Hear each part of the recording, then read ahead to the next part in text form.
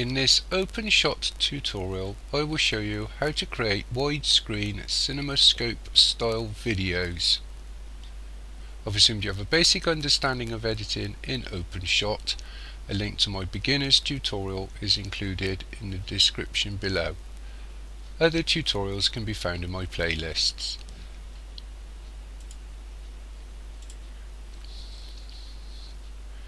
Okay, well, I've brought this video clip into OpenShot and I've also dragged it into the timeline. I'm using the, come up to view here and then left click next to views. I'm using the advanced view. So views, down to views, and then left click advanced views, and you'll get all this malarkey comes up. Okay. Now,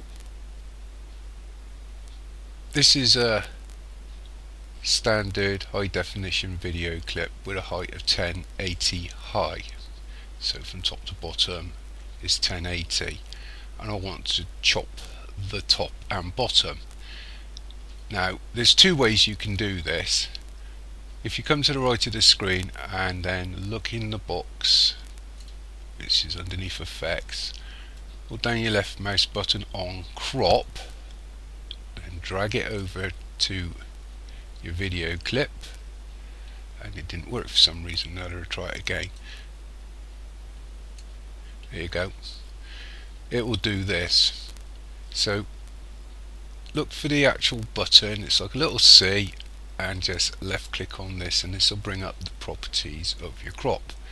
Now, first of all, what it's done is it's cropped the from left to right. So first thing I want to do is take where it says left side 0.10. I'm going to just drag this back to 0, and I'm going to drag the right side back to 0.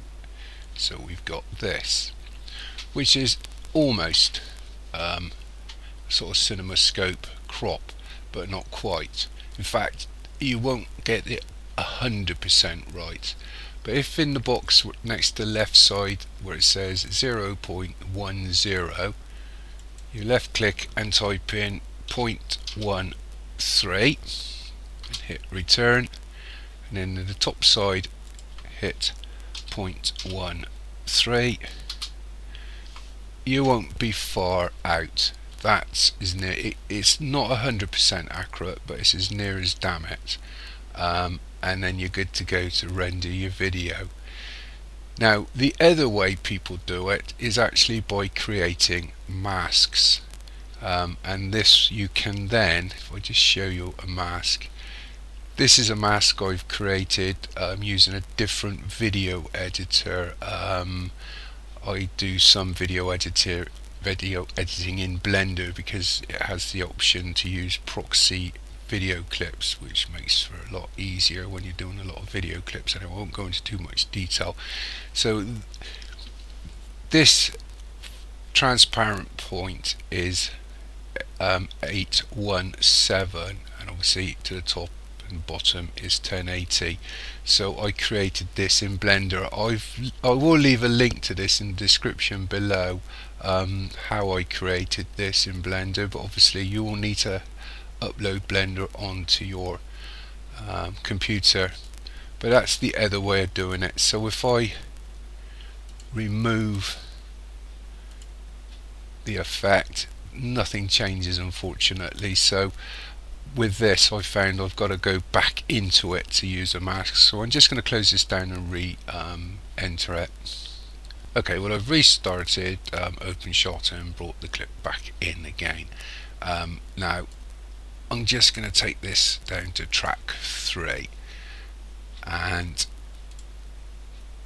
I'm going to drag this into the project file. Now, the first thing you'll see is it will say something like, would you like to import mask to blah blah.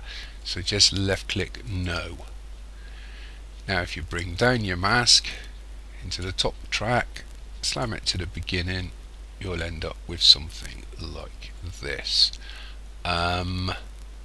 The only other thing is making it the same length as the bottom clip. So what I would do is I would just hold my left mouse button down over the mask, and you've got these buttons here, these orange sort of arrows here. So left click next marker.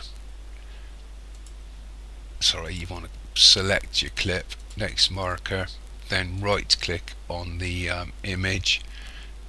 Sorry, left click on the image to select it, then right click, and next to slice, left click, keep left side, and you're good to go. That should be a reasonably accurate Cinemascope size video clip inside a 1080 video. So there's not much else I can show you on this, I think. So won't go into rendering. Like I said at the beginning, I assume you have a basic understanding of OpenShot, so I'll leave this as is.